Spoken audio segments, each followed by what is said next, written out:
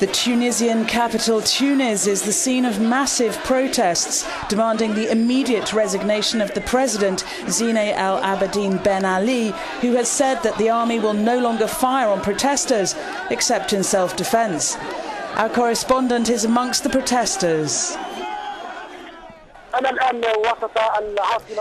am now in the main avenue of the Tunisian capital, where thousands of Tunisians are demonstrating and demanding the resignation of the president and the government. The demands are no longer about social conditions. There is only one call: for the departure of the president.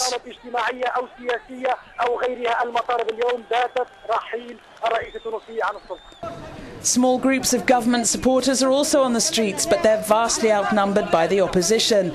The president has already said that he will step down in 2014, but pressure is mounting for him to leave office immediately. The protests were kicked off by an unemployed graduate who set himself alight when told he could not sell vegetables without a permit.